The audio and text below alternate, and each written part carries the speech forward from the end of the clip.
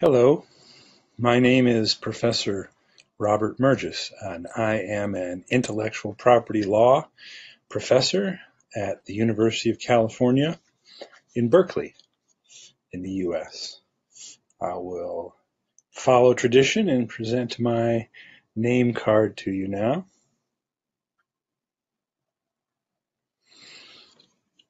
I'm very glad to greet you all. I'm recording this message as part of the public event to celebrate the Chinese translation of one of my books called Justifying Intellectual Property. And I am very pleased that this book will now reach a broad audience of Chinese speakers. And for that, I have many thanks for the chief or head translator is Professor Jin Haijun from Renmin University Law School. Professor Jin worked for several years with a team of others, all of whom worked very hard to translate what is not an easy book, to translate a difficult book into Chinese so that it could be available to a bigger audience.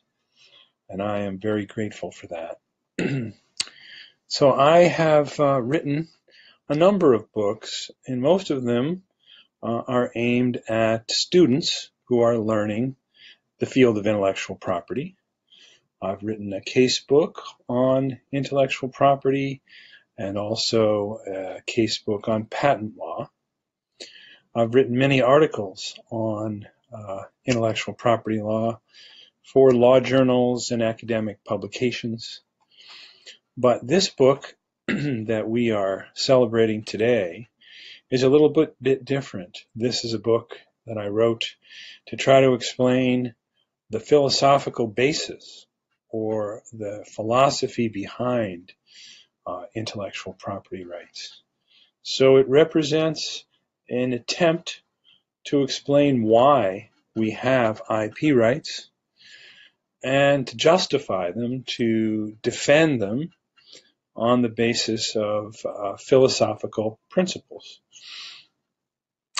The reason I'm very happy about the Chinese translation is that I have had many Chinese students here at Berkeley over the last 25 years.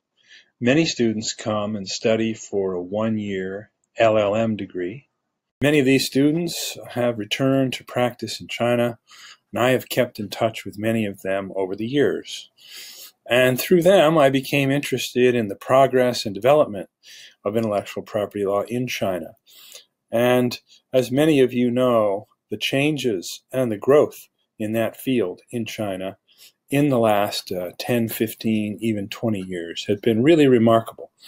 And so I think it's a good time to introduce a book into the Chinese market that will talk about the origins and the basis of intellectual property rights.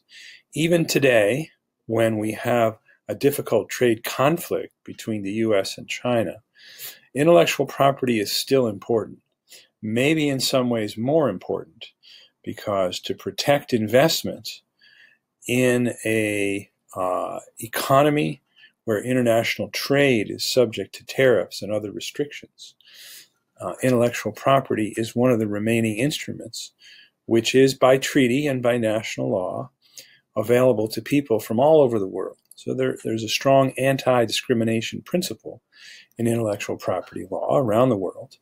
And that, I think, is helpful in a period of trade conflict.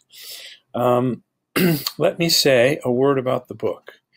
So this book is an attempt to defend or justify intellectual property rights. And to do that, I use some Western philosophers who are well known. I draw on the work of property theory, John Locke, of ethical theory, Immanuel Kant, and also on the theory of fair distribution. And that work is from Professor John Rawls, philosopher from Harvard. And in the course of the book, I try to defend intellectual property using these philosophical principles.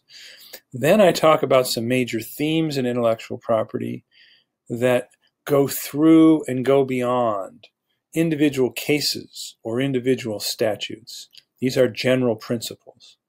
And then I talk about some specific issues, including the important topic of how can we defend intellectual property, which is designed to help individual writers and inventors when most intellectual property is owned by big corporations. How do we explain and justify the practical effect of intellectual property, which is created by individual people and often owned by big organizations?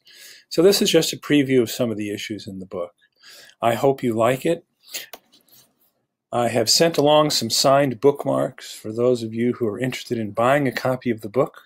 Sorry I can't be there in person to sign your book myself, but this bookmark will at least be a token of my thanks for purchasing the book and for having an interest in our field of intellectual property law. So thank you very much, and thanks also to the hosts of this event, including especially my former student from the law firm of Broad and Bright, Ms. Liu Fang.